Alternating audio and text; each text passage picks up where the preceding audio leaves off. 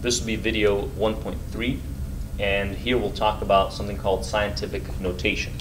Now, you may have seen scientific notation before, and it will be a method for writing very big numbers or very small numbers in a manageable way.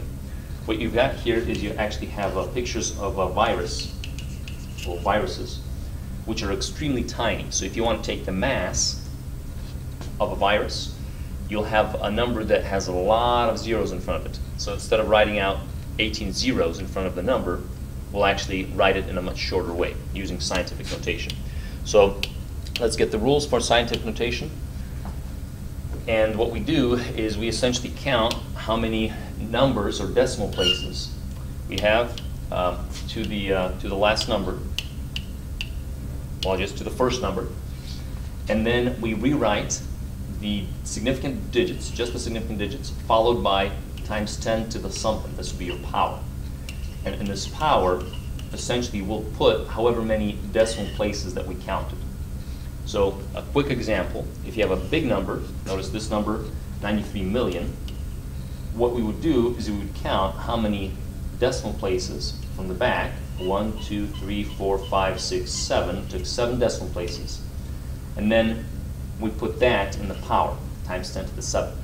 We just take down the significant digits. In this case, all these zeros are not significant, so we don't take them down. We only take down the 9 and the 3, and we put the decimal place right there.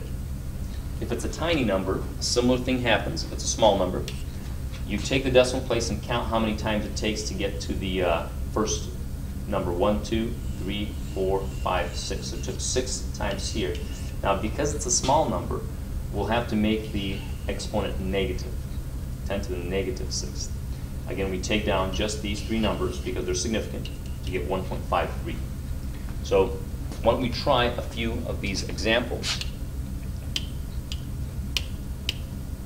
So how about we try this one, write these in scientific notation. For a big number, we'll begin at the back and count how many decimal places it takes to get to the first number, which in this case is 6. Let's count. 1, 2, 3, 4, 5, 6, 7, 8. It took us 8 decimal places. We take down just the significant digits, which is just the 6.53. Then we do times 10 to the 8th. Simple as that. If we have a tiny number again, we'll begin with this decimal place and take it all the way out here after the first number. Let's count how many times that takes. 1, 2, 3, 4, 5.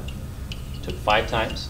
We rewrite just the numbers, so 4.5, not the non-zero numbers, and times 10 to the, now since it's a tiny number, we'll have to remember the negative, so it'd be negative 5.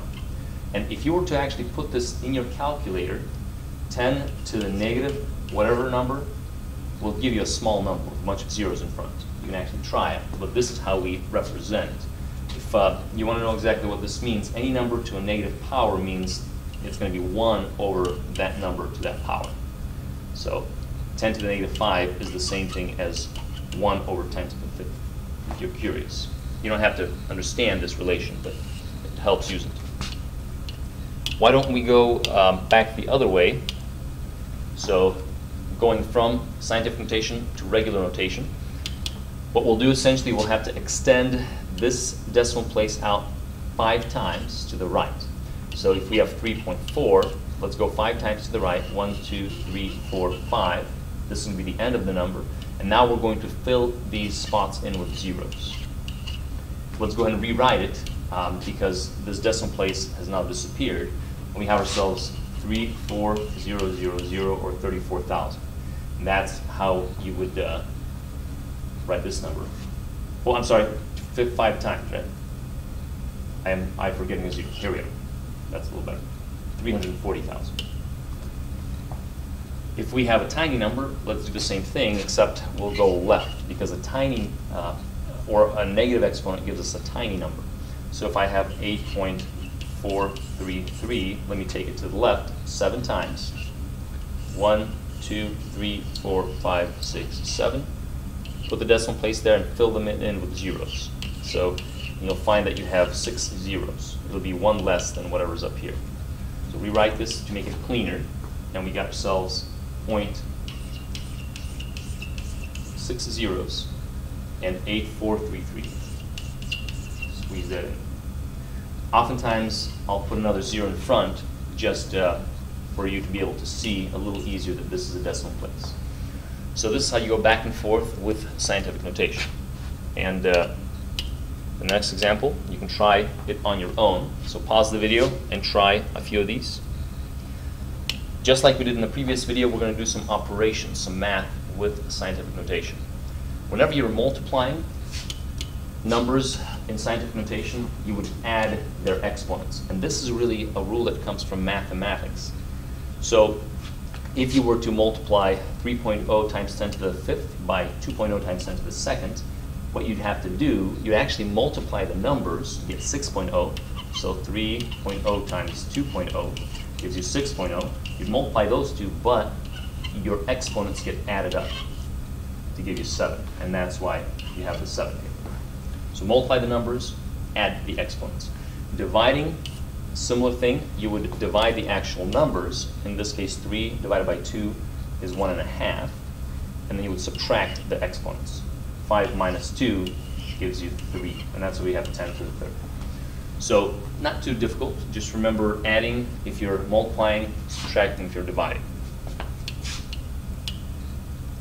The rule for addition and subtraction is a little strange and actually quite a bit different. The rule here says that when adding or subtracting, you would ignore the small number unless the exponents are the same or close. So notice what we've done. Here we have 3.0 times 10 to the 6th plus 2.0 times 10 to the 2nd. And notice we just ignored this smaller number. The answer is simply the first number. Similarly, when we have 3.0 times 10 to the 6th minus 2.0 times 10 to the 2nd, we ignore this smaller number. Now, it's smaller because of the times 10 to the 2nd. This is actually quite a bit smaller than times 10 to the 6th. So the bigger number is the one that will have the bigger exponent. It's all going to be about the exponent. Now, the reason this rule works is because of significant figures. This number, 2.0 times 10 to the 2nd, is actually 200. And this number, 3.0 times 10 to the 6th, is actually 3 million.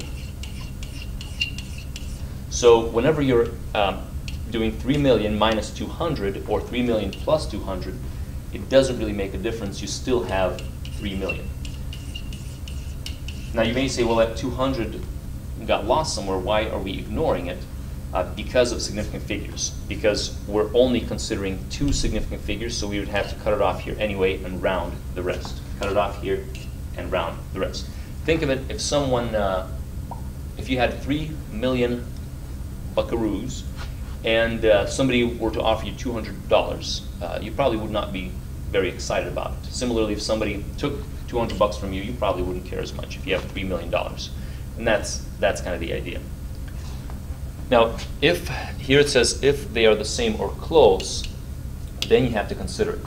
And we'll maybe do an example of this. And the way to do it, if they're the same or close, I would write the numbers out in regular notation, and then add them, and then write them back in scientific notation. That will be probably the way to do it. And hopefully we'll get an example where we can try one and show you. Let's try this one here. It says determine the answer to the following without using a calculator. There is a way to plug these scientific notation numbers into the calculator, but here we want you to do it without that. So we have 3.4 times 10 to the 5th plus 6.5 times 10 to the 8th. And here, addition or subtraction is happening. So the rule said ignore the small number. Let's think which of these 2 numbers is smaller. Well, it'll be the one with a smaller exponent. So this number will get ignored. Now, I know that it looks like, well, that's correct, yeah, 10 to the 5th. That number will get ignored. So the answer is simply the bigger number, 6.5 times 10 to the 8th. When we're dividing, in this case, the rule said go ahead and divide the actual numbers and then subtract the exponents. So we'll divide 8 by 2, which gives us 4.0 to keep significant figures. And then we'll subtract the exponent. 6 minus 4 gives us times 10 to the 2nd. I guess I can quickly, we have a minute or so, let me quickly show you what would happen if you were subtracting numbers that were the same or close. Maybe if we have how about we have 1.5 times 10 to the 4th plus, how about 2.2 times 10 to the 3rd. In this case, these numbers are close enough and we cannot ignore the smaller number. What you would do is you would write these out. So this one can get written out as 15,000, and this one can get written out as 2,200. So what you can essentially do is you can then add these two, which gives us, if you add them, you can actually put them right below each other. That's easier. 2200 gives us a 0, a 0, a 2, a 7, and a 1. And then you can rewrite this number using scientific notation. And you got 1.72 times 10 to the 1, 2, 3, 4 to the 4th. Now, since we're dealing with significant figures, since you began with 2 here and 2 here, you actually get rid of this 2, and the final answer would be 1.7 times 10 to the 4th. So that's how you would do a problem where you cannot ignore the smaller number. Notice the answer isn't just 1.5 times 10 to the 4th. It got changed by this number to give you 1.7 times 10 to the 4th. If this sounded a bit confusing, don't worry. We'll actually practice some more of it in class. And this concludes for us lesson 1.2.